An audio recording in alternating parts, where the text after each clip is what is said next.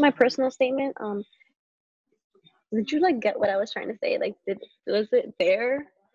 Because I felt like it was such a new experience for me to write that a personal statement because I never read anything like that, and it was like, how am I showing instead of telling? Am I like really?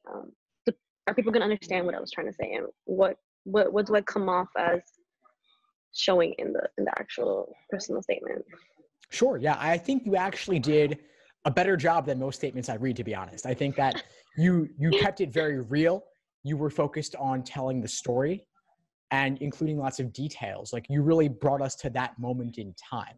And you did the Exactly. same for the diversity statement, by the way, which was really nice to see. So I think you're definitely on the right track with both of these. Thank you so much. Yeah, I really wanted people to feel like they were there and kind of understanding what I was going through that moment, because it like, those two moments were very big moments in my life where I had to do something, or I realized that I was different.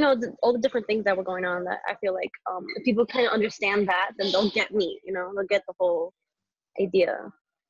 Right, right. So I loved almost all of the personal statement. I think the one area where it went a little bit off to me was when you suddenly threw in talking about like the reading program. I think the reading program is a great work to be involved in, but to me, it didn't seem quite closely tied enough to the other topics covered in the statement itself.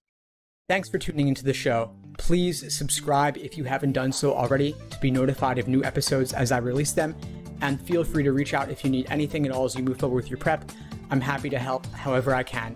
In the meantime, I'll wish you all the best and take care.